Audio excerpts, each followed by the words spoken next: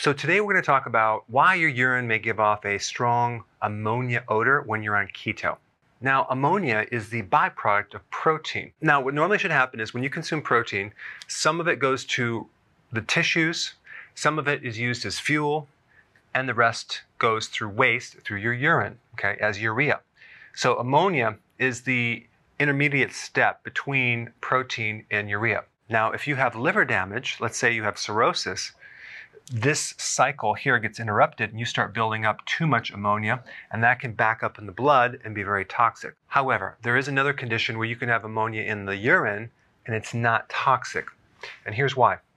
Acidic urine triggers the production of ammonia. And I'll put a link down below, but when your blood becomes slightly too acidic, you trigger the production of ammonia, sometimes up to 5 to 10x. Now, why is that? Because ammonia is extremely alkaline. It's 11.7. So neutral is 7. As you go lower, it becomes more acidic. As you go higher, it becomes more alkaline. Now, just to give you more reality on the pH scale, 7 is neutral, 6 is acidic, 8 is alkaline. When you go from 7 to 8, 8 is 10 times more alkaline. And 6 is 10 times more acidic. So it's by a power of 10. So if we're going 9, 10, 11.7, this is extremely alkaline.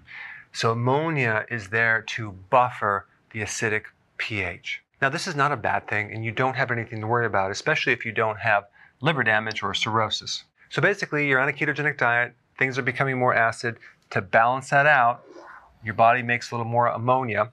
What you could do is increase the amount of vegetables to increase your alkaline minerals, magnesium and potassium, because if the pH is not overly acidic, you won't have this ammonia. But if you're doing ketosis and then you add intermittent fasting, you're going to actually generate more ketones and you may have some ammonia. Nothing to worry about. All right, thanks for watching.